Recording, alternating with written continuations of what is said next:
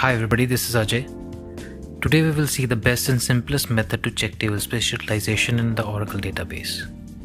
If you do a Google search for tablespace utilization, you will find plenty of scripts that are long and complicated. This is because if the data files are not auto-extensible, then you can get the tablespace size by querying the DBA data file and DBA free space views.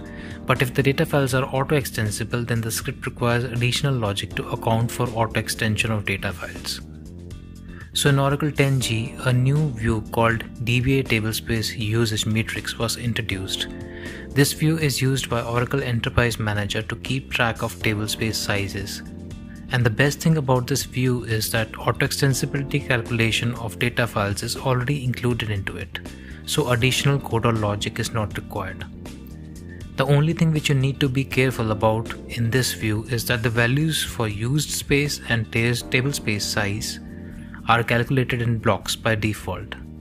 So that needs to be converted to megabytes or gigabytes for our comprehension.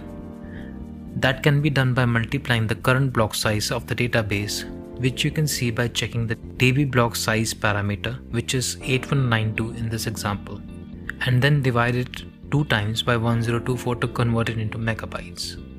So far I have come across 2 problems with this view.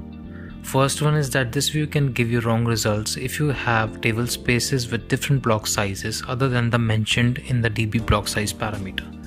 You need to fix this by changing the block size in the SQL script for that table space. Second problem is that in Oracle release 12.1 and 12.2 there are certain bugs that cause unreliable space calculations for undo table spaces, but this has been fixed in future releases.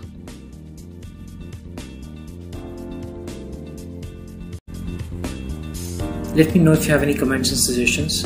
That's all for today. Thanks for watching.